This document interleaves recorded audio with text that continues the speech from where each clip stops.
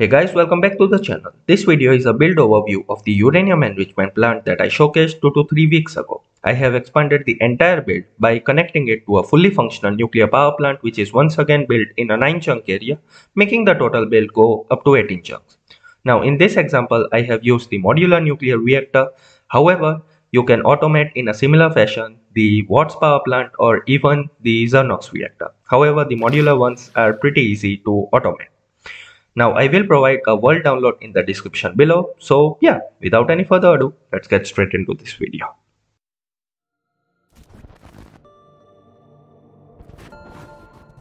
We start with the large mining drill sitting on top of a bedrock ore deposit. This drill serves as an infinite source for uranium bedrock ore. Through these conveyor belts, the bedrock ore travels into the sets of centrifuges and ore acidizers where it gets refined, and each piece gets converted into total 2 stacks of uranium powder. All of that uranium powder is then stored in this buffer crate, and this crate is also important as it serves as a control mechanism to supply power to the large mining drill. Now from this crate, the uranium powder travels into these 15 silexes on both the sides. Now in the silex, the uranium powder is converted into uranium-238 and 235. Now the output of all of these silexes are connected. So from there we have total 2 products. One of them is uranium-238, which is converted into billets, and the second one being 235, which is once again converted into billets, finally making uranium fuel billets in this automatic crafting table. Now those fuel billets are also combined to make ingots of uranium fuel, which is then stored in the mass storage unit. Now let's talk a little bit about balancing. So this setup will give you 12 ingots of uranium fuel every 36 seconds. So that's 1 ingot produced every 3 seconds. Now we have total 3 size 5 nuclear reactors. Each reactor will consume 4 ingots of uranium fuel every 36 seconds. So that's a consumption of total 12 ingots per 36 seconds. That's why this build is kinda balanced. Now as I told you, this crate which stores the uranium powder will also serve as a control mechanism, as it gives out a comparator signal which is set to the subtract mode. We have a signal of 13 going in on this side. So as soon as the level of uranium powder falls below a certain limit, then this redstone torch will shut off, which will allow the power connection to the large mining drill to be turned on. Another balance has to be done with the uranium-238 because it is produced in like more quantity, a lot more compared to uranium-235. So as soon as the crate is full, then it will signal the torch, which will enable the uranium-238 billets to fall into this pool of sulfuric acid. Now these ingots of uranium fuel are then taken into the fuel inserter for the nuclear reactor, and they are stored in the smallest mass storage unit available.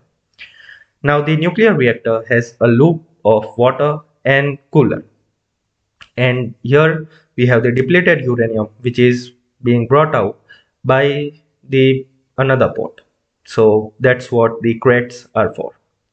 Steam then goes into these 3 turbines, which I have split it into 2 parts, but for real you can just split it into how many parts you ever want to, and it produces 5 MHz per second. So yeah, that is kinda enough to sustain, because this part right here, it consumes roughly 4.2 MHz per second, and the centrifuges and the industrial mixer, they are not gonna consume that much. So I think this is a self-sustainable setup. Next, for the coolant, I have showcased this before. For this, I am using thermal expansion. We are producing cobblestone, which then get pulverized into sand.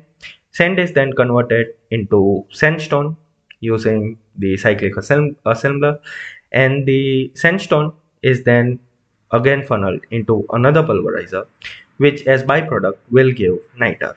Now niter is the main product here, but as it is the secondary product, to increase the amount of niter that we are getting, I have used the secondary sieve upgrade along with all of the higher upgrades as well. So the niter ends up in the industrial mixer, and it gives an infinite amount of coolant. So that's how we are producing coolant for this entire setup. And yeah, as I told you, these crates right here, they will serve as an output for all of the depleted uranium fuel, which through the pipes will once again travel into the spent fuel pool drum. Now I have placed hoppers on top because apparently the item ducts don't directly connect for some reason, but the output, well, it does connect. So all of the pen fuel pool drums have their outputs combined into a single line. Here is the buffer for the depleted fuel going into 4 centrifuges. And finally, we have total 4 outputs: nuclear waste, radium, plutonium, and reactor grade plutonium ingots. So yeah, looks like I kind of made a filter mistake here. But yeah, basically that was the entire build. So yeah, as I told you, you can repeat this process with like other reactors as well. And I'm going to try to make this entire setup in 1.12.2 using Nuclear Tech Mod Extended, as there is a chance that in the future updates, the modular reactor is gonna get removed from the 1.7.10 version. So yeah, let me know what you think of this build, and I hope you guys enjoyed this video. Peace out and stay safe.